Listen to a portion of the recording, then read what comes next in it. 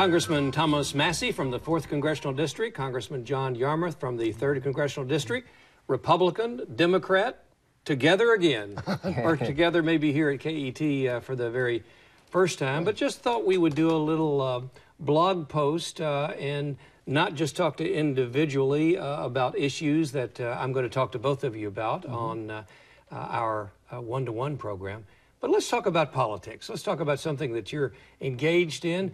Congressman Yarmuth, Congressman Massie was just telling me a few minutes ago that he was in Iowa doing some campaigning for Rand Paul. Kind of described that whole aura that surrounds what is Iowa. Have you ever been out there doing? I've never been to Iowa, and it's one of, I think, 4 or 5 states that I haven't been in. And of course, I have very good friends from there, Dave Loebsack and Bruce Braley, who's a former member now. So they keep bugging me to come up, and I'd love to do it, but I haven't been there. It was on my bucket list. I hadn't been there until then.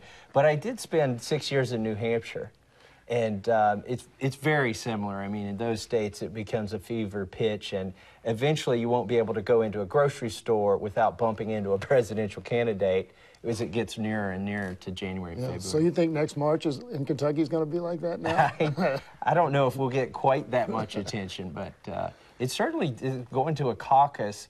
I assume the Democrats are going to stay with the primaries. Yes, right? we are staying with the primary. So they've got 2 reasons to come to Kentucky. That's right. So tell us what you found there, Congressman Massie, and what you might have been surprised about with the people who you saw and that were there and that maybe haven't quite decided yet. Well, first of all, I found a lot of corn in Iowa, probably more than Kentucky has.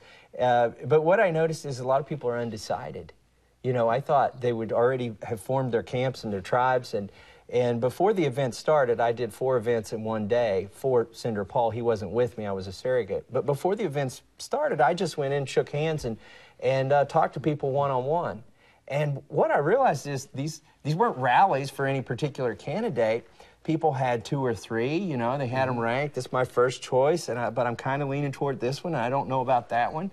They're in Iowa, they're pretty smart. They're holding their cards and waiting to decide.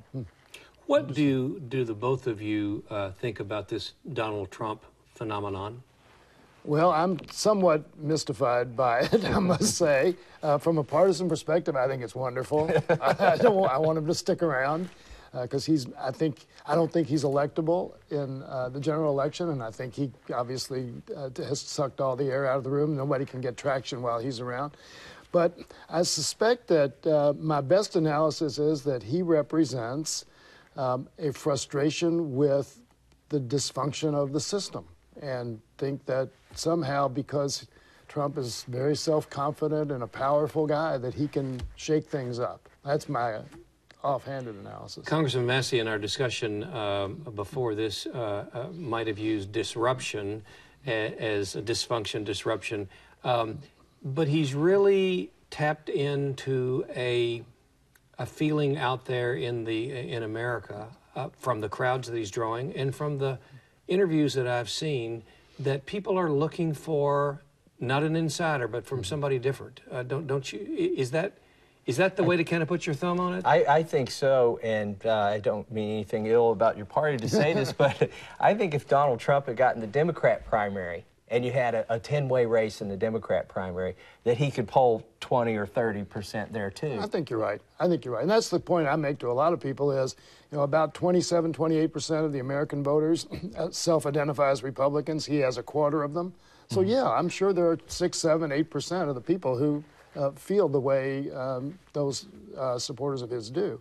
But that's a long way from being elected president. You said he's not electable. I don't think he's electable, no. No. First of all, his standing with minority communities is totally shot. He's already, I think 60% of Republicans say they could never support him. So I just don't know where he has a path to win a general election and get 270 electoral votes. Congressman Massie, do you want to ask Congressman Yarmuth any questions about Joe Biden or Hillary Clinton or Bernie Sanders? Yeah. Let's just start with Bernie. Well, you know, my favorite's Rand Paul. Who's on the Republican side? Who's your pick, John?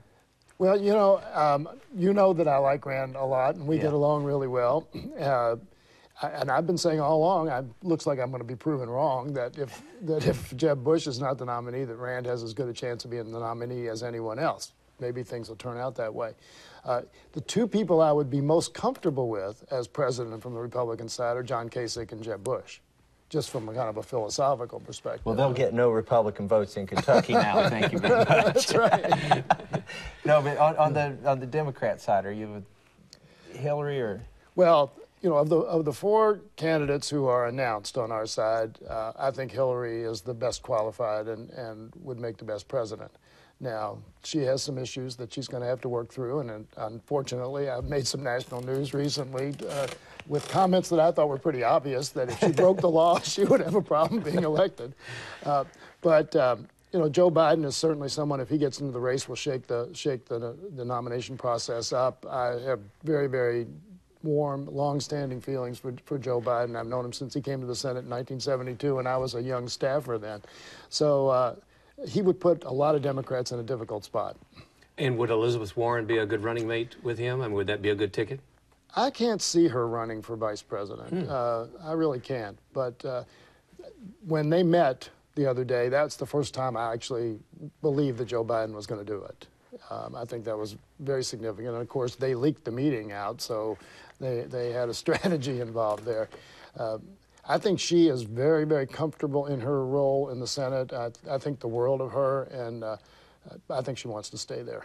Well, the Obama White House did not do a lot to deter any of those thoughts. I mean, it wasn't an endorsement, but it was, I guess, in some ways, a statement that supported Joe Biden if he decides to do this. Yeah, and I saw some kind of a tweet or something today, a little brief mention that there's a report that President Obama gave Biden his blessing to run. So to both of you, we'll sort of end up on Bernie Sanders, who was a House member and now a Senate member, 73 years old, former mayor of Burlington, Vermont, who is drawing greater crowds than Donald Trump all across the nation. So I'm always curious. Now I know there are 435 members, and you don't bump into each other in the House or the Senate every single day. But well, Thomas and I do. Yeah, we do. We're in the same office building too. Have you ever had a one-on-one with Bernie Sanders, or do you know him? Have you met him? Have you seen him act in the Senate? Or I met Joe Biden. And that's really, I think, the only candidate on the Democrat side that's running. He's a very affable guy. He is in person what you see on TV. But no, I've never met Does Bernie Sanders. Represent that disruptive candidate that you and I were talking about earlier? Well, if it came down to a vote between Donald Trump and Bernie Sanders, I'd probably have to vote for the Donald. But I think he is the disruptor on the Democrat side, and maybe somebody that's less concerned about what people think about his views, Yeah. And he's just straight what he is. Have you ever met him? I've met him. I've been in a couple meetings with him, one actually here, and he is very passionate. He is almost obsessive about the issues he cares about. He's not like Joe Biden. he's not a warm and fuzzy type. But one thing that and he's not a Democrat, by the way. Yeah, he's not a registered Democrat, which is interesting. But the one thing that he's done so far is he has shown, I think, everybody how to use social media more effectively. His campaign has been extraordinary. That's how he's generating a lot of these enormous crowds. And so I think everybody needs to sit back and take note of what he's doing, because I'm convinced that the world of politics is shifting dramatically, and that social media is going to be the number one way of communicating political messages these days, and it's not commercials on television.